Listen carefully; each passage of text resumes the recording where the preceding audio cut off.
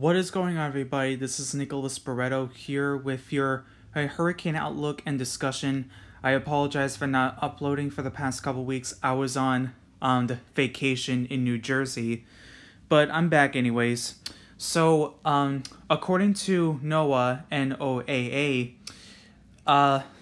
their last the hurricane season outlook as of August 8th, 2019, they're calling for a above average season and up to a 45% chance highlighted in on the lightest green.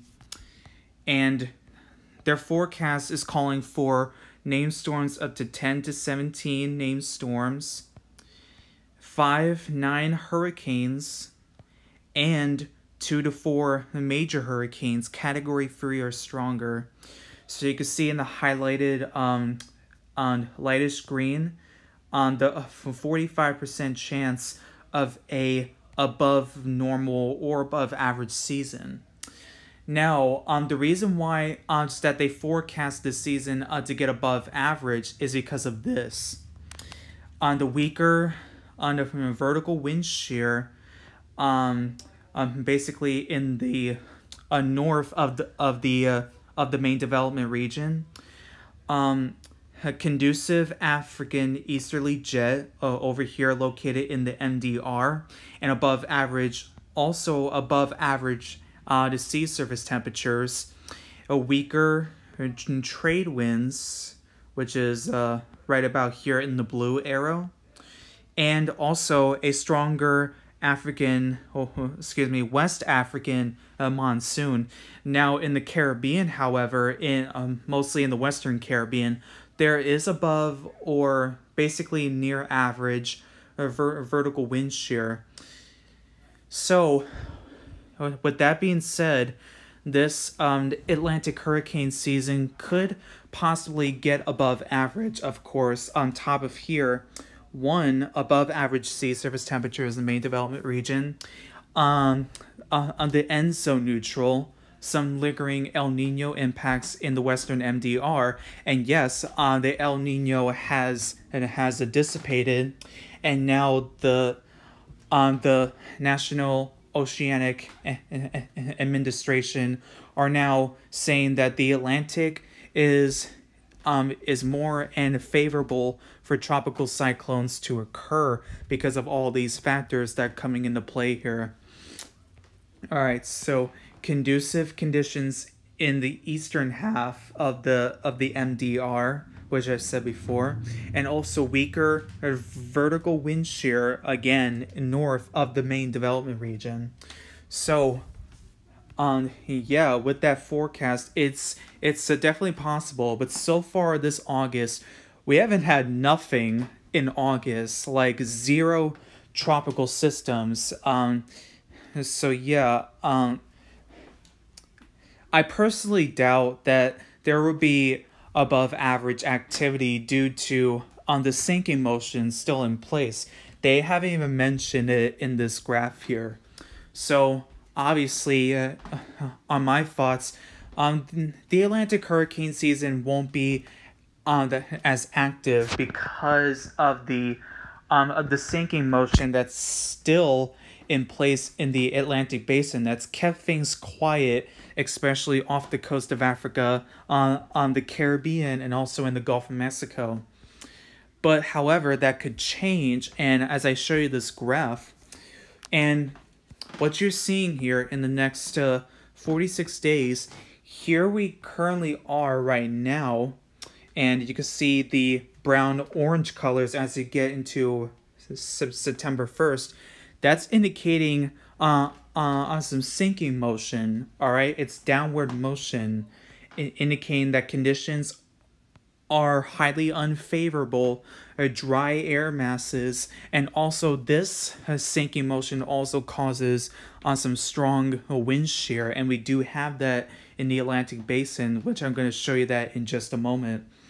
So, however, the forecasters are calling for a change in the MJO pattern, because as we get into on September 11th, and notice this green area just shaded areas right here in the Atlantic basin, which I highlight down here, that's also indicating upward motion. And what that means is that conditions become more moist, the atmosphere becomes more moist in the main development region, the Caribbean, and close to home in the Gulf of Mexico, and also wind shear becomes lower, and less dry air in the atmosphere. So obviously September and it could be the month for tropical systems or cyclones to occur. Now, supposedly, I'm still not even calling for a above average season because this upward motion right here is not really that strong to possibly overcome that possibility. But we'll see what happens. The Atlantic Ocean can always come in by surprise, but like I said, I'm not actually convinced of a above average hurricane season in the Atlantic Ocean due to sinking motion that will probably keep things quiet until maybe on September 9th or 10th. That's the time of the year at which the hurricane season peaks. So it's coming, people. And like I said, it only takes one storm to cause a possible natural disaster in any landmass, such as Barry a few months ago, Hurricane Barry, which caused over 20 plus inches of rain. I can't remember which state though, but I think it was in Iowa. I may be wrong, of course, but slow movers, I don't think so this year, but we'll see.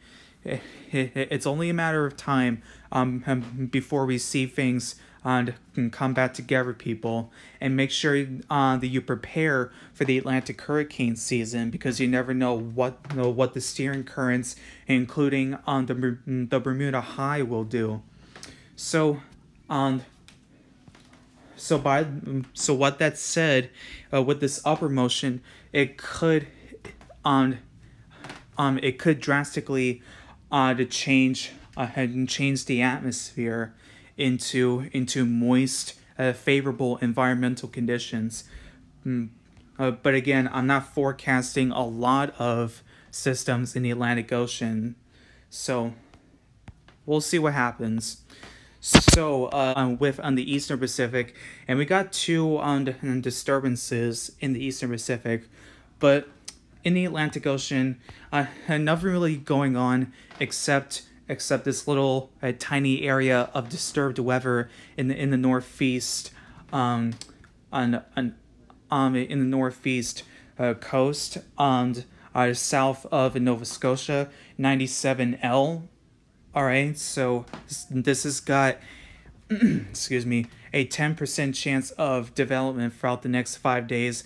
It's moving into cooler SSTs and stronger wind shear. But I can show you on the satellite, and the system has been looking just a pretty healthy looking since it moved away from land with a deep convection you see there. But the system doesn't really have a closed circulation, and you see the outflow is not that quite expansive due to westerly wind shear that is now tearing this apart and likely be able to dissipate as it moves also into cooler waters and become extratropical. So with that said, 97L, not really a concern for us, and likely be a fish storm. But however, invest in 95E in the Eastern Pacific just has been looking pretty healthy, but the convection is not all that solid in nature, you know what I mean? Like, it's not that really deep. Let me just gotta wait for this thing to load, and there we go. So the deep convection is not really as pronounced in nature, and the system doesn't look all that healthy but it is beginning to to become a tropical cyclone in the next a few days, either tomorrow or on Thursday, on which day it can become one. So we have a lot of time to watch this, everybody. But this system is not going to make landfall anywhere near Mexico, but it could parallel on the coast of Mexico with some heavy rainfall and maybe even gusty winds. And I could show you here on the National Hurricane Center on the outlook, and 95E has a 90% chance of development throughout the next 5 days. A tropical depression is likely to form during the next day or so. I think possibly a little later than that, since the structure is not that well conducive. But the system is going to parallel just offshore of the coast of Mexico, but heavy rainfall and flash flooding over portions of the southeast Mexico. It could occur during the next couple of days as it pushes westward, or basically in the west-northwest, according to the European model. All right, I could show you here on the Tropical Tidbits website. On the European, it takes 95E on just basically west-northwest, and not really just paralleling the coast of Mexico.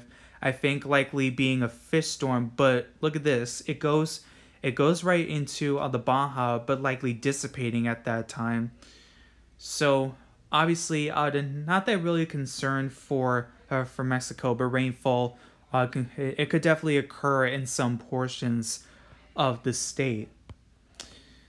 So I think that's it. But like I said, guys, just be prepared for the Atlantic hurricane season. Just stay up to date, and I'll possibly have another update probably next week, since there's not going to be a lot of activity throughout the next a few weeks until we get into late August and early September. But however, if there's anything in the Eastern Pacific that might try to threaten land, I will keep you posted in the next video. All right, that's it for my quick update, everyone. Thank you for watching. Don't forget to leave a comment, subscribe to my channel, and turn on the bell notification icon, and also like this video if you haven't done so already. All right, thank you for watching. Peace out.